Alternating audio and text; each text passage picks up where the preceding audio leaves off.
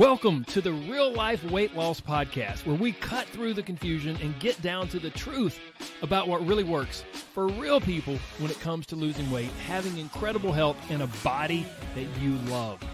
We believe that losing weight is really about gaining life, doing things you never thought you could, having renewed confidence, and enjoying your body more than ever.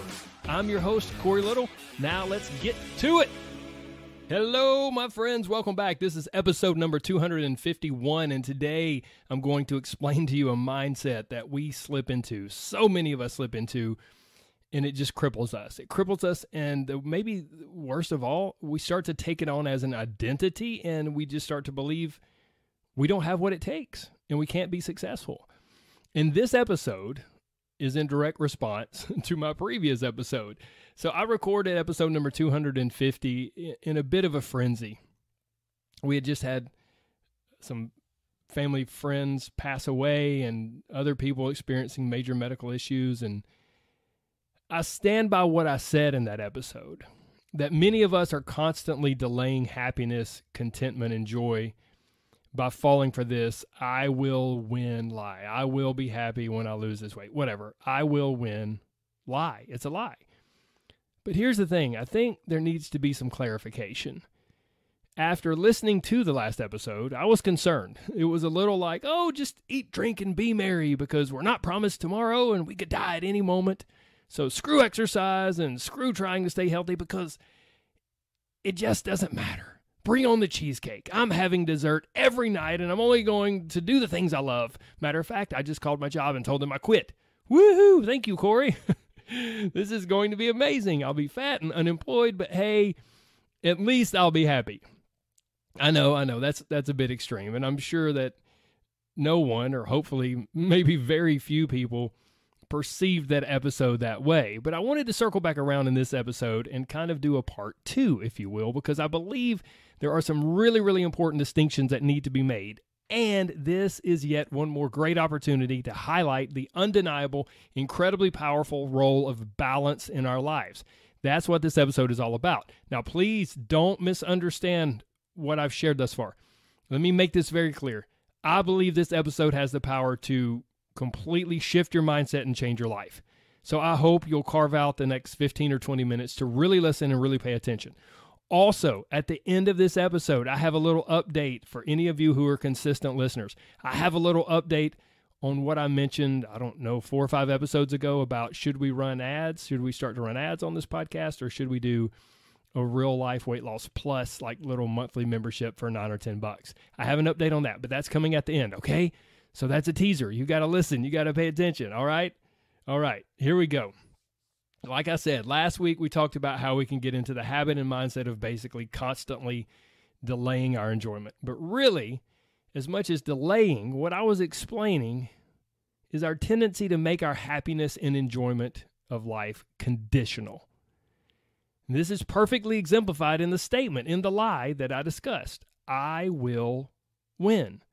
So to be clear, it's not just that we're delaying our enjoyment or happiness. What's really happening here is that we're not allowing ourselves to enjoy whatever it is, our body, our food, our life, until we achieve a certain thing. I will allow myself to enjoy and to celebrate when, and that's the conditional phrase, right? Once I XYZ, when I accomplish XYZ. Now, like I said earlier, I stand by what I said in that episode. Ingraining this kind of mindset is a problem in so many ways. Number one, it steals your joy of the moment. Number two, it keeps you from celebrating the small wins along the journey, which makes you much less likely to actually accomplish whatever it is you want to do. Number three, it traps you in a perpetual state of pursuit where you're just always chasing the next thing. That's why I refer to it in the last episode as a treadmill. It's like we're stuck on this treadmill. But maybe worst of all, it can become such an ingrained habit and pattern that it kind of cripples your ability to experience true happiness and joy. You essentially lose the ability to just enjoy and feel positive emotions. But that is not the mindset that cripples us that I'm talking about today, okay? So hang with me. So this obviously means that we should just eat and drink and be merry, right? Everything I just described. No. But this is a prime example of what our society and culture so often does. We're faced with one truth or teaching or revelation that really smacks us in the face. So what do? We totally swing to the opposite end of the spectrum. We have an incredibly hard time finding the middle ground. But the majority of the time, the middle is where the true wisdom is. The middle is often where the answers are to our most difficult circumstances. And I can almost guarantee the middle is also where you will find the life you really want. Okay, Corey, enough about this mysterious, magical middle or whatever it is. How does this relate to helping me enjoy life and lose some weight in the process? Well, first of all, let's begin thinking of what I described in the last episode, I Will Win, as an overall mindset that we adopt. It's not just about delaying something in one moment. It's an overall mindset and attitude that we adopt. And here's what's so important. Don't miss this. If you're a note taker, get ready. Write this down. It steals us of our joy and happiness, even if we're doing or eating things that we think would bring us that joy or happiness. It's ruined because we're drenched in regret and possibly even shame. Why? Because we haven't met the condition. I will allow myself to enjoy dessert, and here comes the condition, when I've lost this weight. I will not be ashamed of my body and how it looks when I can fit back in a size 10 or 6 or 2 or whatever. Now, here's what's so important to understand. This conditional mindset that delays our enjoyment of the moment doesn't necessarily keep us from doing or eating the things that we would normally enjoy. It just steals our enjoyment and makes our pleasure in that moment feel bad and wrong and shameful.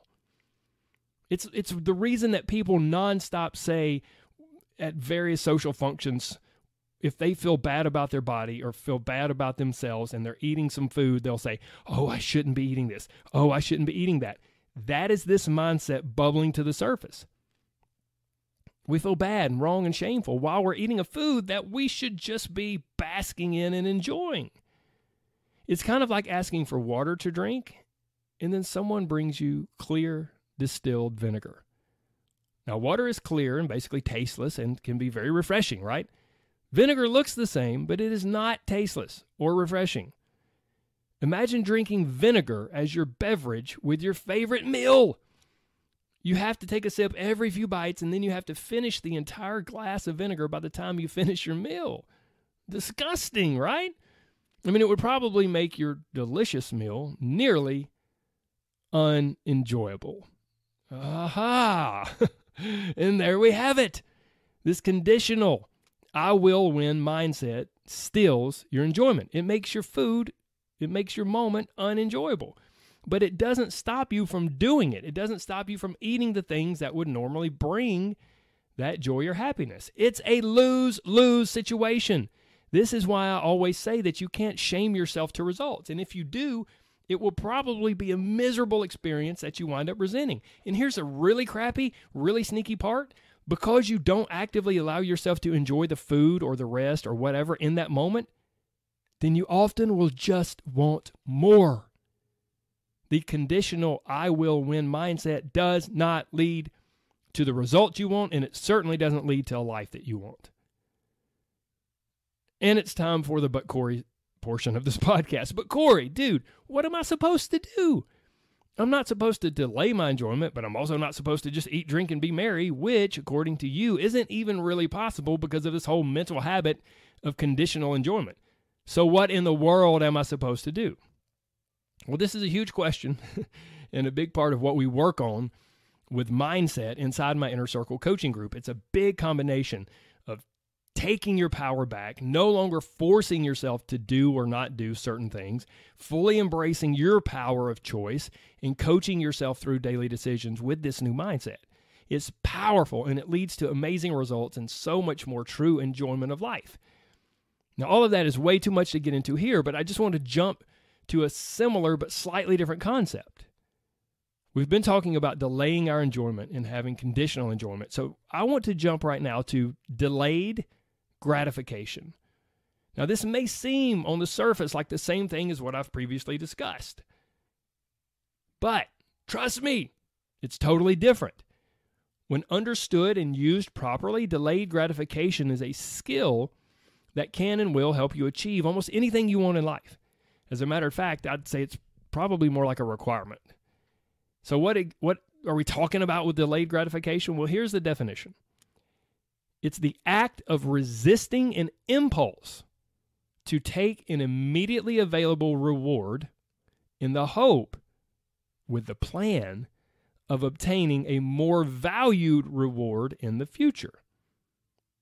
It's all about choosing the future we want over what we want right now in this moment. If you want to lose weight, to change your body and be healthier, at some point it comes down to delayed gratification. Now you may be screaming, Corey, you are such a freaking hypocrite. This is exactly the opposite of what you just taught about delaying happiness. No, ma'am. No, sir. No, it's not. Hang with me and I'll explain. There is nothing conditional about delayed gratification. You are choosing. That's an important word. You are choosing the future, the life you want, over what is tempting you right here, right now. And here's the thing, because you are exerting discipline and taking this action, it can and will actually free you up to experience more true enjoyment. It's almost like focused delayed gratification gives you permission to begin to let go of the other conditional mindset. You can move from, I will be happy when I lose this weight, to, I will choose to be happy and celebrate now because I'm taking targeted steps to lose weight. And this opens the door for you to celebrate your small wins, to build confidence and actually enjoy the process. We practice targeted self-control in pursuit of something we really want, and this begins to chip away at that other poisonous mindset of conditional delayed happiness. Self-control might be one of the most powerful, most overlooked, most undervalued skills, especially in this day and age of just go with the flow and you do you and just do whatever you want to do and be happy. That's the problem. It's so hard to be truly happy if we're just constantly giving into our whims and impulses. It's like eating delicious cake that's drenched in vinegar. Yet we keep doing it because we don't know any other way. Chasing short-term happiness and pleasure rarely leads to a long-term fulfillment. It rarely leads to true happiness in the life we want. To get what we really want from life, sometimes it's necessary to choose against our short-term emotions and what we crave, desire, and so want to have in that moment. My friends, that is self-control. The problem is some of us adults still haven't quite learned the skill of self-control, have we? We're not real good at delaying gratification. We lack self-control and it causes problems. We say things we wish we could take back. We do things we wish we hadn't done. We eat things that we regret eating. We buy things that aren't necessary and they never get used. And then we end up at a place in life that we're not really happy about. And we wonder, what happened? How did I get here? Now, there could be 100 different reasons that we do all of these things, but I think one of the biggest reasons is purely just a lack of self-control, an inability to control ourselves and to delay our gratification. But here's the thing, it doesn't stop with that. There are deeper issues here. First is exactly what we've been discussing through the last episode and the first part of this one. We're trapped in this mindset of conditional happiness. I can't and won't allow myself to be happy or truly enjoy this food or rest or whatever until I lose this weight. But that doesn't keep us from eating the food, yet we don't enjoy it. So deep down, we just want more. And our goal, lose this weight, it can sometimes just seem so far off, right? It's so far off and so unachievable that we begin to think, what's the point? And then we'll try to just drown our negative emotions, in a bunch of food that we really don't enjoy, because once again, we're stuck in that mindset where basically we're not worthy of enjoyment until we achieve something, until we achieve that thing. And the terrible cycle just rolls on and on and on. This is exactly what some people do with working out. That's the miniature version. I don't deserve that dessert. I can't eat certain foods unless I've worked out today. That's the condition for some people. They can't eat and enjoy things unless they've worked out. Like I said, it's just a miniature version of the same thing, the delayed conditional enjoyment. Now, that's great. People may go, what's wrong with that, Corey? I'm just trying to balance things out. You talk about balance. That's great. Until you get injured. Then what? No more dessert? No more food you enjoy until you get back to those grueling workouts? Sounds pretty terrible to me. It also sounds pretty mentally unhealthy. I hope that's not you. I don't mean this as a shot against you, but there's a better way, okay? There's a better way, I promise. So let's move forward. Let's keep going here. The second deeper issue behind a lack of self-control is we start to become a person who expects to fail. A person who believes they have no self-control and is just waiting for the other shoe to drop, knowing they'll eventually give up and quit because that's just what I do. And for some of you, you might be like, holy crap, that's me. He just described me perfectly. And here's the problem. I'm so sorry, but hang with me. Here's the problem. This junk is self-perpetuating. The more we do it, the more we expect to do it. Being a quitter who has no self-control just becomes our identity. Over time, we have less and less self-control and less of what we truly want from life. See, every time we lack self-control or discipline in the moment, there is a disparity. There's a big gap between what we truly want and what we did in that moment. And it chips away at how you view yourself. It's like we're constantly lying to ourselves. We say we want one thing, and then we do something else. And this chips away at your self-image. And before you know it, you begin to think certain things about yourself. And then you begin to believe certain things about yourself. And then you take on this identity that is absolutely crippling. You begin to view yourself as someone who doesn't have self-control and doesn't have what it takes to be successful. So you'll just be forced to take whatever life gives you because you don't have the power to change things. You don't have the power or the ability to carve out your own life, the life you really want. You've proven it. You've proven it to yourself again and again that you don't have what it takes. And once you start thinking and believing these things about yourself, well, why wouldn't you just indulge and try to enjoy the moment, right? Why wouldn't you seek immediate gratification? Because it makes no sense to delay gratification. I mean, who are we joking, right? Why delay it? For what? Because you no longer believe that the thing you want is even possible or attainable. You can't achieve it, so why even try right here, right now? But, as we've already discussed, you're eating cake that's drenched in vinegar because there's a really good chance that the bully in your brain, that little negative voice in your head, has got you stuck in delayed conditional happiness. And this steals your enjoyment of that instant gratification. It's like a lie wrapped in a promise. The food says, I will taste good. I will make you feel better. Just eat me right now. Eat me in this moment. I will make you feel better, and I taste so good. And this is one of the biggest reasons it's so hard to stick to a diet and to follow through and to lose weight, right? The mental talk might go kind of like this. Eating this fast food and these cookies will taste so good and I'll really enjoy it. It will be great. And not eating it, well, it really won't make a difference because I'll never achieve what I want anyway. So why in the world shouldn't I eat this? Bring it on. Now, you may not consciously think this, but I'm willing to bet that this thought process is working behind the scenes the majority of the time when you give in, when you give up, when you don't stick to your diet or make food choices that you regret. Okay, we've covered a whole lot, and I hope it makes sense or makes some sort of sense. But let me bring it all together and try to wrap things up with something helpful and encouraging. The life that we really want doesn't come from delaying our enjoyment and then promising ourselves that we can have permission to be happy once we achieve something. No. That's not a life I want to live. And I can almost guarantee it's not a life you want to live. Because then we're trapped in this state of perpetual pursuit. The life that we really want does come from embracing The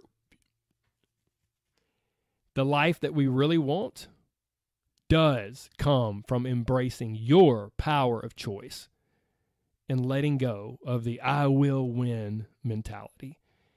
And a big part of this is delaying gratification, choosing the life that we really want over what we want in this moment. And when we do that, it empowers us.